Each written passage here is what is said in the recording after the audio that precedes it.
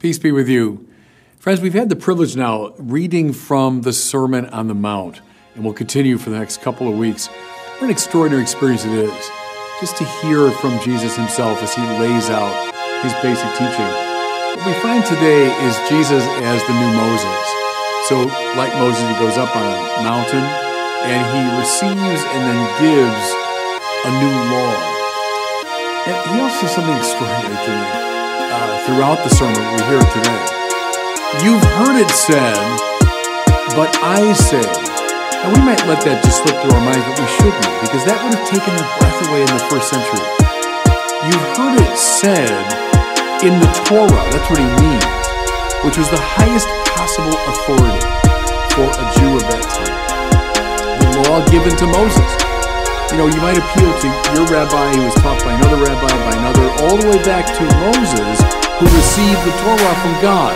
And so to say the Torah was to say the ultimate law. Therefore, when Jesus kind of blithely comments, well, you've heard it said there, but I say, that's an affirmation of his divinity. You know, St. John will say it very explicitly, in the beginning was the Word, and the Word was made flesh. But within this Matthean context, that's just as high a Christology, just as clear an affirmation of Jesus' divinity. You've heard it said, but I say, who alone could rightfully say that but the one who is himself the author of the Torah? So, full authority as the new Moses, Jesus gives the law. He's not an anti-Moses. You know, there's a kind of simplistic understanding of the relation between the Old and New Testament. And I will write my law.